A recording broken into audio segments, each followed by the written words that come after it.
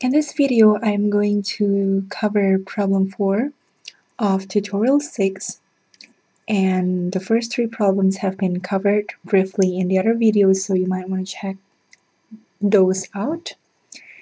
And in this problem, we are given a system in the form of a block diagram as well.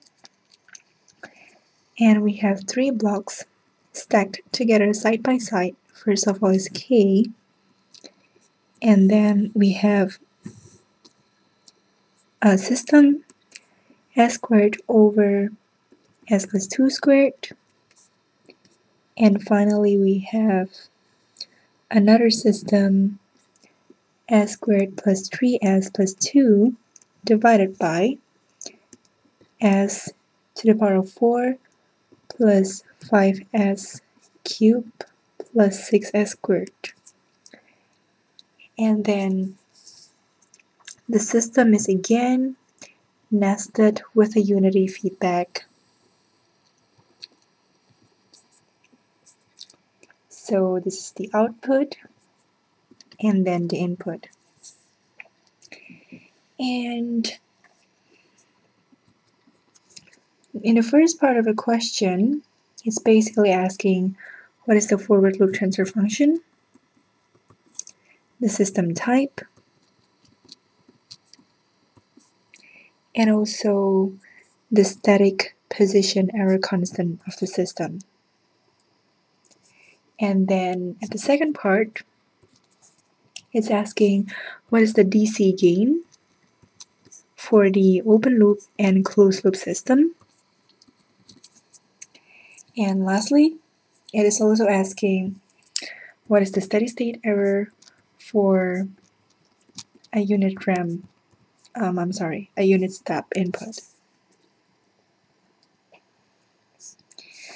Now let us solve for the first part. In the first part, the forward loop transfer function is pretty straightforward.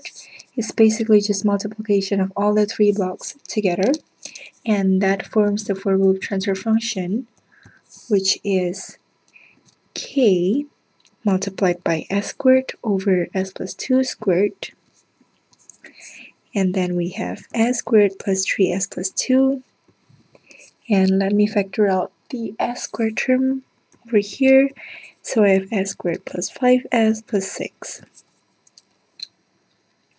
And then simplifying this transfer function, I can cross the 2s squared term at the top.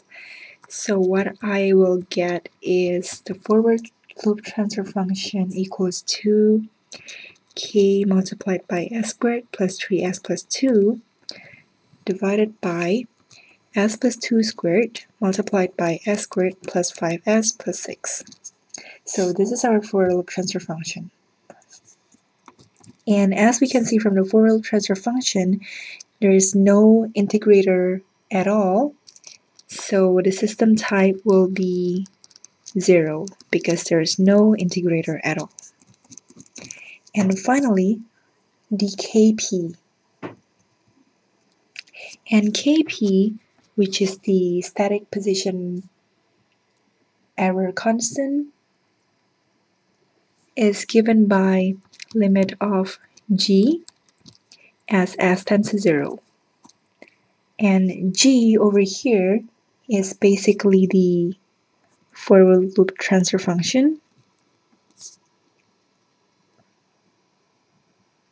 And we can sub in limit of s, and then the forward loop transfer function is basically this term, k multiplied by s squared plus 3s plus 2 divided by s plus 2 squared multiplied by s squared plus 5s plus 6. And substituting s equals to 0, we get 2k over 4 multiplied by 6. So this is basically k over 12. So the Kp for the system is k over 12. And moving on to the next part. What is the open loop and the closed loop DC gain? So the formula for DC gain is given by limit of G as S tends to 0. And for the case of open loop DC gain, G of S is basically the for loop transfer function. And for the case of the closed loop system, the G of S corresponds to the closed loop transfer function. So let us first find the open loop DC gain, which is limit of GS, the for loop transfer function that we have found earlier over here. And we know that this is basically similar to the static position error constant. And solving the limit will give us k over 12. And then for the closed loop DC gain, we first have to find a closed loop transfer function, which is Cs over Rs. And this is the open loop transfer function over 1 plus GS.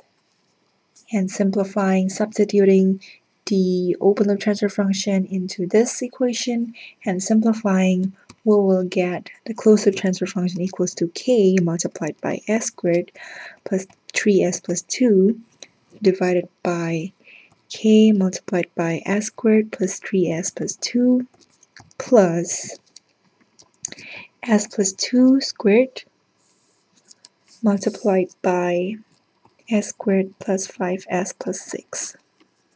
So this is a very gigantic term for a closed loop transfer function, and the corresponding closed loop DC gain will be limit of this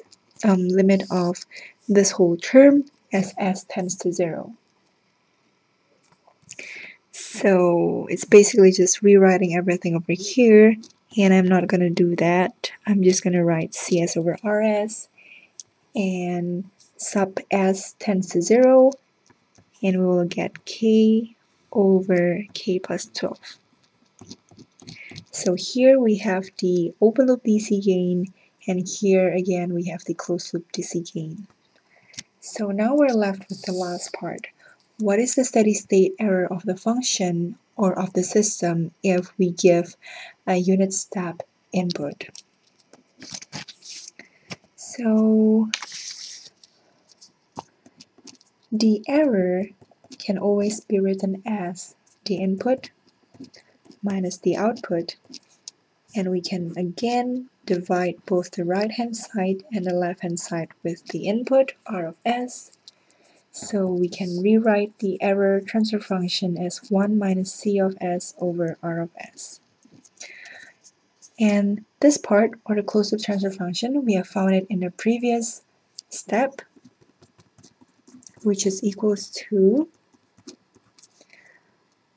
k multiplied by s squared plus 3s plus 2 divided by k multiplied by s squared plus 3s plus 2 plus s plus 2 squared multiplied by s squared plus 5s plus 6.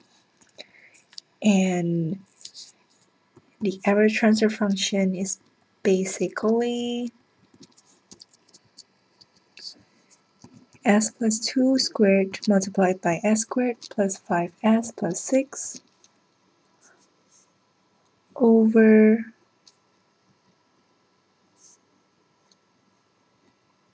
k s squared plus 3s plus 2 plus s plus 2 squared multiplied by s squared plus 5s plus 6. Sorry, this is 5s plus 6.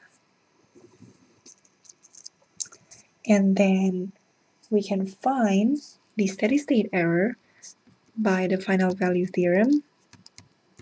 So we take the limit of s multiplied by e as s tends to 0.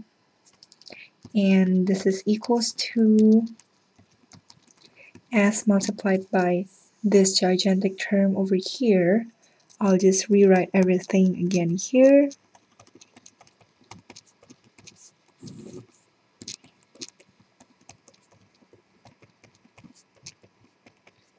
I'm sorry.